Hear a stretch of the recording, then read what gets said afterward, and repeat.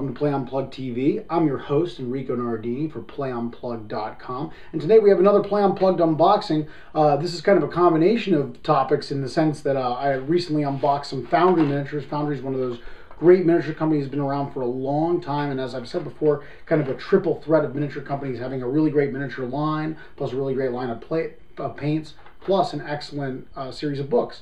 And also, because I did the Mongoose 2000 AD Judge Dredd miniatures game unboxings recently. I've been on a 2000 AD kick for a while now. I'm quite a fan. And one of the series that I find most endearing is the ABC Warriors.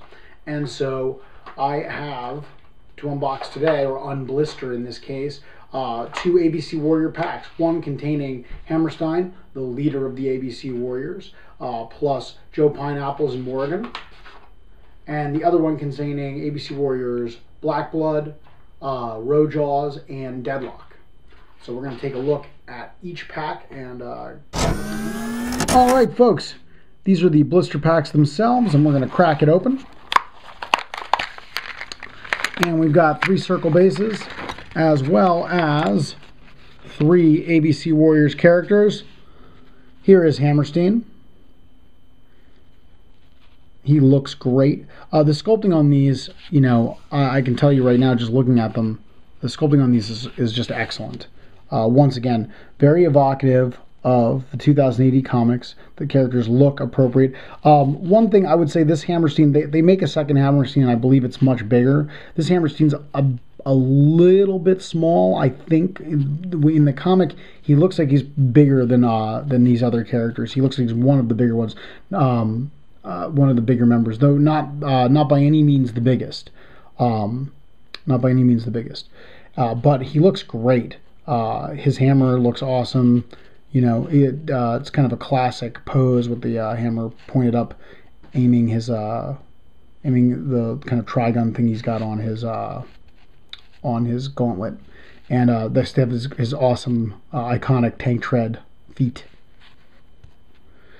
And here's Joe Pineapples. I was kind of surprised to see that Joe actually has two. He's like a two-part sculpt. Though I mean, when casting this, I could see why. But when I show you Deadlock later, you'll see why I was like, oh well, if they could do it that. I don't understand why this would have to be 2 pieces, but not a big deal at all. This is a very easy, a very easy assembly. No problems. And I like one of the details on Joe Pineapples is this decapitated robot that he's standing on while getting ready to fire his gun. Morgan is the character I'm the least familiar with of the 6 that we're going to look at. I actually don't have any issues. Well, for me, because I live in the States, I actually graphic novels that feature her. So I'm not completely sure what her deal is. Or how accurate the model is, though I would say the rest of these figures are pretty much dead on. So I'm going to just go under the assumption that she looks pretty much like the character in the comic should. All right, I'm going to move these guys over to the side and crack the second blister. And inside we've got Rowjaws, who I just think is the awesomest. Such a great robot design. He's on a mono wheel, and he's got the, you can obviously see why he gets his name. He has this crazy boxy square mouth full of teeth. An awesome character, and really, just rolls right off the comic page. Very well sculpted.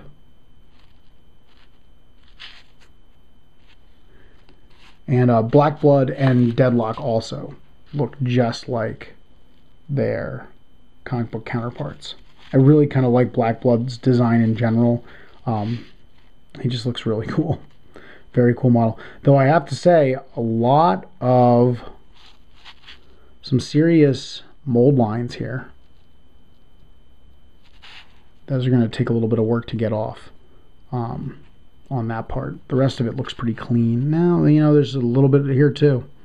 So they'll need a little bit of cleanup. And lastly, like I was saying with Deadlock, they nailed the gap in his body with the sword so well. I was just wondering with the Joe Pineapple sculpt why they had to make it 2 pieces, but you know what? Like I said, not a big deal. And once again, Deadlock looks great and very evocative of the comic book that they draw the inspiration from. All right, folks, that was the Foundry 2000 AD ABC Warriors packs. Try saying that 5 times fast. For more news, reviews, and hobby tips, make sure you check out playunplug.com. You'll also see lots of great videos like the unboxings or unblisterings or whatever you want to call them, depending on what we actually are opening up for you guys. You can find those also at playunplug.com. Make sure you subscribe to this YouTube channel, like us on Facebook, follow us on Twitter, and we'll see you next episode.